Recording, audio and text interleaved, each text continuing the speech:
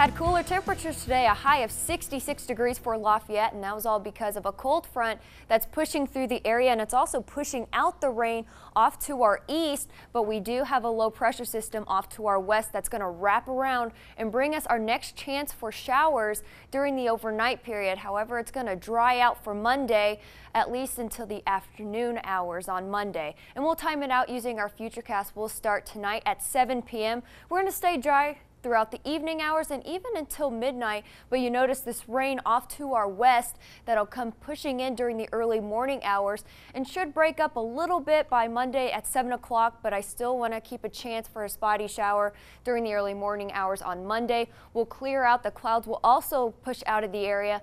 Once we get to Monday evening, high pressure will start to build in.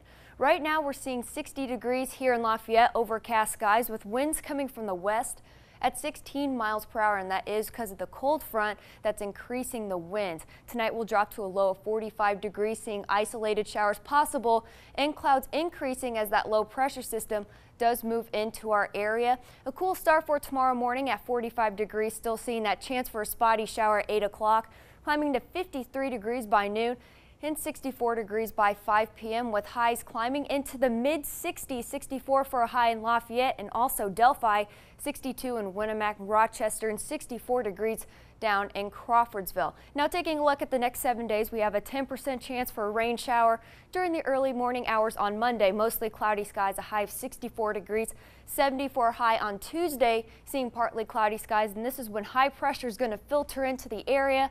Then we're going to start to see at least a little bit of dry spell, 72 for a high on Wednesday, 75 on Thursday, and our next chance of rain is next weekend with a high of 72 on Saturday.